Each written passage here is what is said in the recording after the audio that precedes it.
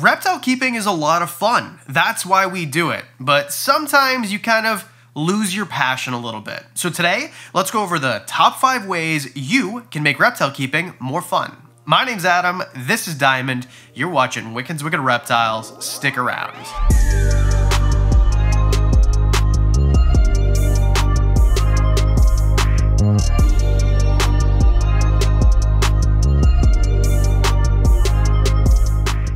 With almost any hobby, you're gonna lose a little bit of your fire, a little bit of steam, no matter what it is. But with animals, you can't really do that because they're living beings. So sometimes you have to spice it up a bit. So let's go over how to do that exactly. Starting off with number 5, feed new items in new ways. And this might seem silly or, obvious, but I bet you might not have done these things. Something as simple as finding a new feeder for your bearded dragon, for example. Ow, he's spiky there. If you always feed crickets and certain types of worms, why don't you try feeding dubia roaches? If you always feed dubia roaches, try feeding crickets. Try feeding black soldier fly larvae. That is something that I recently did, and I didn't even know this was an option. And the only reason I did is because my friends at Reptile reached out to me and sent me some. And you can get some too. There's a link below and a 10% discount code, ships right to your door. My idea here is just kind of change it up. And even if you're already kind of changing up the diet and that isn't enough or you want to do even more, another way you can do it is just make it more challenging for them to eat. Kind of the same way that you'd feed like a dog in a Kong, which is something that I do with one of my dogs, right? You can do the same thing. Buy these toys at the dollar store. This is a great example here of Professor Herp doing it with his Ackies, throwing kind of insects inside of this toy, and they kind of have to problem solve in order to get at their food. It's kind of a motivating thing. It adds some stimulation, adds some enrichment. They gotta eat anyway. Why not make it more fun for them? And this video is all about you, how to make it more fun for you. And the reason this is more fun for you is because it's fun to watch them eat. It's so freaking fun, especially if they're kind of challenged and they're not, doing the same thing you see day in, day out. I remember the first time I dropped a plum into the enclosure for my tortoises, and both of them, I've never seen tortoises move so, I think both of them broke their necks a little bit. It was so fast, the reaction that they had, and they, kind of ran over as fast as tortoises can run, and they started eating the thing. And it was fun because I didn't cut it up or anything. It gave them the challenge of how to get it off of the pit. No, they're not gonna swallow the pit or die, come on now. Just before we move on to the next point, why not grow your own food if you're able to? Well, you're gonna see in a few weeks, I'm making a really cool outside tortoise enclosure, and I'm gonna have a garden around it that I can just kind of pick the food and throw it in there for them. Swiss chard and collard greens and things like that. And you could do that too. It doesn't even have to be right next to them. But you could do that as well. Or if you have a garden that has, Swiss chard on this side, collard greens on this side, whatever, let them roam through if it's safe, right? You're not using any pesticides or anything like that or fertilizers. Let them roam through your garden and pick for themselves. Let them choose, give them options.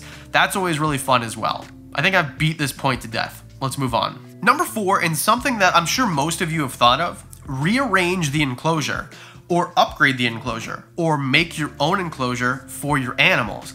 I know I do this all the time. Anytime I have to change the substrate or if I have to really do a big deep clean of all the furnishings inside of an enclosure, I never put it back the same way. Because the animal, if they are stimulated in a new environment, which it is for them, they're gonna be more active. So it's more fun for you to watch. And at the end of the day, this list could just be broken down into interacting with your animal and watching your animal in various ways. Because those are the only ways that you really interact with your animal. Because if you think about it, keeping reptiles is all for you. You're not doing it for them, you're doing it for you. You want a pet, you're giving them the best life possible, and in a roundabout way, they have a better life because of you, because there's no predators and perfect conditioning, and it's just much better. It's kind of like Club Med, what you're giving them in comparison. But if you change their enclosure around, it's just more fun for them as well because they get to explore new areas, new designs, things like that. And making your own custom enclosures, own custom backgrounds, giving them climbing opportunities, this is a great way not only for them to feel stimulated, but for you. Because you just made something or rearranged something. It doesn't even have to be something you made, but you just kind of crafted, you scaped their enclosure. It's something that you did, and you get to watch them enjoy it. You did something great for your animal, and now you get to benefit as well by seeing how happy they are. And just a side point on this main point, you could make an enclosure a kind of centerpiece in a room.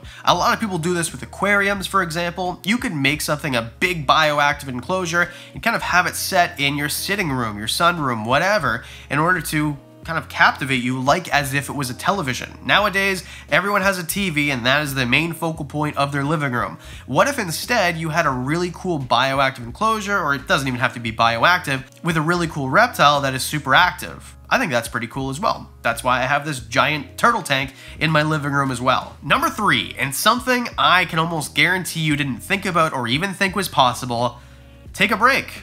Now, I'm not going to be one of these guys that, oh, you should just go on a vacation, you know, and have someone come in and, like, I know that's not an option for most people. Most of us work. We can't just take off if we want to. We can't just stop, you know, giving our animals attention and pay someone or have someone come in to take a break. But if you have the option, even if it's for a few days, go away for a weekend and have someone come and check up on your reptiles, your brother, your sister, your mom, your dad, some guy off Kijiji, the guy at the reptile store who's looking for extra hours, whatever.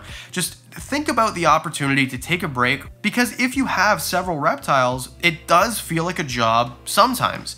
When I have to clean this room and it's like a deep clean, it feels like a job because I'm in here for 8 hours working. So if you can take a break for a few days and just kind of leave, you're gonna miss your animals while you're gone. And when you come back, you'll have a rejuvenated sense of that passion, that fire that kind of got you into this in the first place. I don't want to spend a ton of time on this because I know that only some of us have the opportunity to do this, you know, and you see this all the time. Well, what I do when I'm stressed and it's some like millionaire and they, you know, I go on my yacht and my private, and people feed me grapes, and I know most of us can't do that, including me most of the time. So if you have the opportunity, take a break for a couple days, a week, whatever. As long as your reptiles are being taken care of while you're gone, you're gonna feel awesome coming back. Number 2, and one of my favorite things to do this time of year, take your animals outside where and when it's safe. So don't take them to a park and there's, you know, like, don't take your reticulated python to a park with a bunch of kids. You're going to stir up some crap, you know? Someone's gonna get upset. No, people don't understand, like us, that snakes are these beautiful creatures.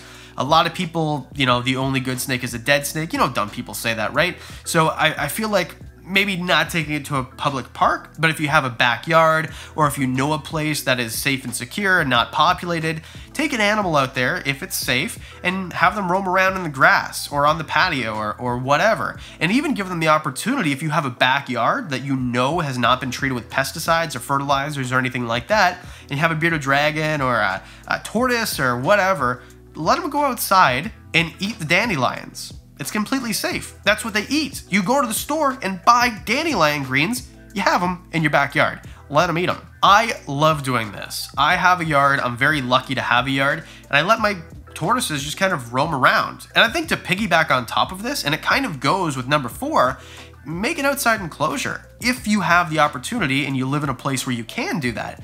I live in Southern Ontario, Canada. It is hot, it is humid, it is crazy here in the summer. It's very similar to a jeweled lacerda environment or a redfoot tortoise environment, which is why this weekend I'm gonna be building a redfoot tortoise enclosure that's literally attached to my house.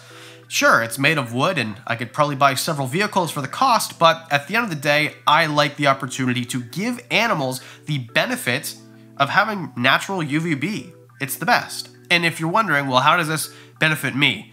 Watching animals outside is a lot more fun. You have like this natural light. It's absolutely beautiful. You give them the opportunity to feel stimulated. They'll be more active a lot of the time. If you take an animal from UVB like this, where it's literally from a bulb that was made by a human, and then you give them the opportunity to go out in the sun, most of the time, at least in my experience, you'll see a different type of reaction, a different type of behavior from them. Diamond gets super dark, he's soaking up the rays. I just really like it. Super active, my tortoises are roaming around. I think I'm just kind of beating this one to death like a dead horse. Take your animals outside, I promise you, you'll really enjoy it. And number 1 most fun way to have fun with your reptiles, fun, say fun another time, passive handling. Well, any handling really is fun. Like last week, you guys watched me wrangle Kratos, the big Burmese python. That was not passive in any sense of the word. and it was still fun, but my favorite thing is to take out a Durmall's boa, or to take out a spotted python, or a ball python, or Diamond is the best example, as you see him sitting here doing nothing, and just have them when you watch a movie. If you're editing a video, editing pictures, you know, you're talking on the Discord channel, which, by the way, there's a link in the description below, stuff like that, you know, just not really doing much, and you just have them as a companion. I do this a lot during streams, right? I do those once a month, or when I'm editing videos, a lot of the time Diamond will just sit on my shoulder for the entire time. I'll be sat at a desk for like 8 hours and he won't move. And it's just kind of fun. It's enrichment for him. You know, he's not in the same place. He's doing different things. If you have snakes, they're wandering around, or leopard geckos wandering on the keyboard. I think it's kind of enriching for them, and it's fun for you because you're getting something out of the way that you have to be doing anyway, or you're just relaxing, watching a movie, whatever, and you have your animal with you. I personally love this. This is my favorite way to have fun with my reptiles, and it doesn't have to be passive. If you like wrangling 20-foot pythons and it's like a workout and you're out of breath after, well, do that instead. I mean, I think there's a best of both worlds there. So if you couldn't tell, this was top 5 ways to make it more fun for you, but also for your reptiles. Because at the end of the day, if they're having fun, you're having fun. And if you're having fun, hopefully they're having fun too.